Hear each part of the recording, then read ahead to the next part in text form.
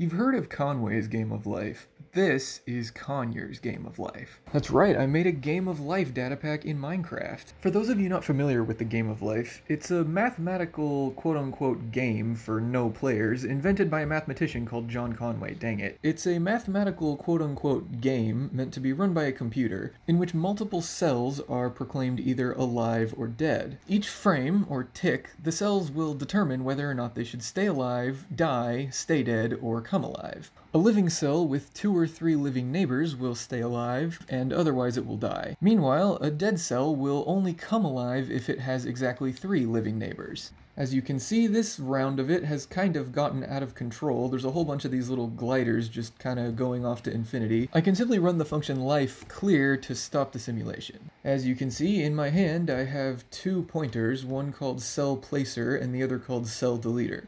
These do exactly what they say. You can point at anywhere on the ground to place or delete a cell. This can be very helpful if you're trying to set up an initial condition to run the game, but it can also be quite fun to drop cells in the middle of a game and just see what happens. Once I've placed down a bunch of cells that I think I'm happy to start with, I can run the function gameLoop to go ahead and start the simulation. This particular configuration is actually a somewhat well-known pattern among people who play the Game of Life regularly. It's called the pentadecathlon because it has 15 different states that it oscillates between. If I ever want to stop the simulation without destroying the cells, I can run the function pause to freeze it in its tracks. I can also run the function tick to advance the game forward by 1 frame. If I want to change the rate at which the frames advance, I can also change the value of the tick delay using this command.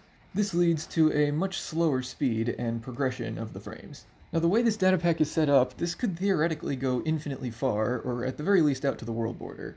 Now I don't know if you can tell, but these cells are actually not solid blocks. To run this game, I'm actually using block display entities that have 0 height and are positioned just slightly above the ground.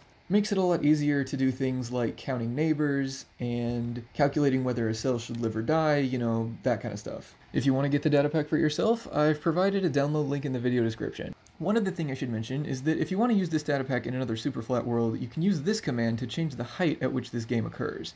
I've just set the height up to 3, and I can actually now fly around these pixels and even see them from underneath. Okay, now with that all out of the way, I kind of want to take a moment to talk a little bit about the Game of Life itself, because some of this stuff is really cool. The Game of Life has shown to be what's called Turing complete, which essentially means that given enough computing power and time, you could simulate literally anything just using these little cells. I've even seen people create another copy of the Game of Life in the Game of Life, because apparently it's possible to build things like AND and OR gates. I'm not that technically advanced with this game, but I can create things like what we're seeing here. This is what's known as an oscillator. It has multiple states, in this case 2, that it just keeps switching back and forth between. This is a glider, and as far as I'm aware, it is the smallest known self-propagating pattern in the Game of Life. Given enough time, this thing will just keep on marching down that diagonal all the way to infinity. What's really fun to do is to place things in its... Oh, I just killed it. Great. Oh, that's hilarious. Here, I'm rebuilding the glider again without the game going. One really fun thing to do, in my opinion, is build things like gliders and allow them to collide with each other and see what they create. Okay, in that case, they just killed each other. I know there are more interesting ways to do this, just give me a minute. Okay, so these are 2 patterns called spaceships along with a glider. I kind of want to see what happens if I let them traverse into each other. Oh, and the 2 spaceships killed each other. Okay, goodbye glider. Apparently I'm bad at this, I'm sorry. Let me try placing a cell right here. Oh, and that became stable. Right, so there's another thing I should mention. There are some configurations in this game that are completely stable. For this to be the case, all of the living cells have exactly enough neighbors to stay alive, and none of the dead cells have enough neighbors to come to life. However, some of these are more stable than others, and if I drop a single cell in here, it will start propagating.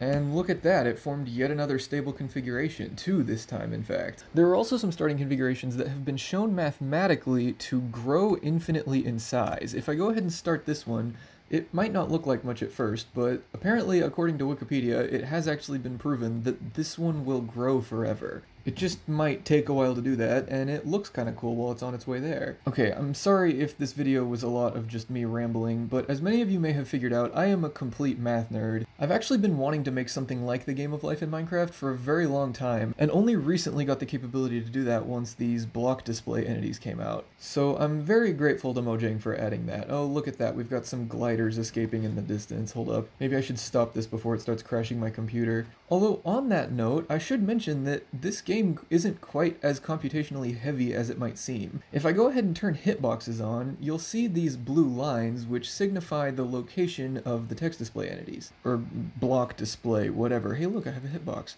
You'll actually see that this is not leaving any behind, and that's because I have it programmed where dead cells with too few neighbors will actually die. Living cells, meanwhile, can generate new dead ones. Anyway, yeah, I hope you enjoyed the video. As I said before, a download for the data pack is in the video description if you'd like to try this for yourself. I thought it was a lot of fun to make, so I hope you've enjoyed watching it, and I hope that at least some of you enjoy playing around with it. Thank you so much for watching. I'll see you all in a later video. Goodbye.